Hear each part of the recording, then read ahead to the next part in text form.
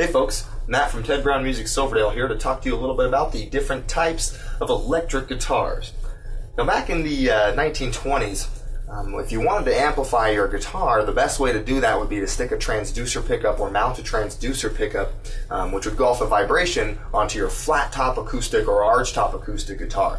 Now this wouldn't sound very full or very loud, and it would have some feedback issues.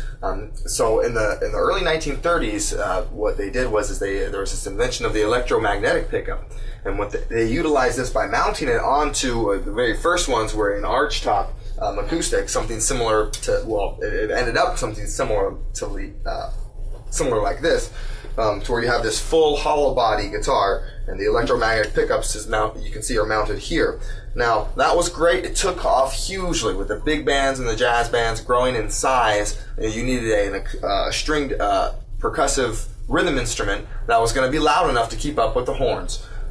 So, along with that aspect, as they were turning up the volume, they ended up getting a lot of bit of feedback from the way the hollow body construction was. So what they ended up doing was putting a plank of wood right down the center of the guitar. And that was increasing the sustain on the guitar and increasing the weight. It's removing a lot of the hollow area there and decreasing the overall resonance, so it's not going to feed back as easy. A few years later, they took it one step further, and the full solid body electric guitar was invented, and that is just a single plank of wood, and it was kind of mocked when it first came out, but it definitely revolutionized the way the music was played and how accessible music was at the time.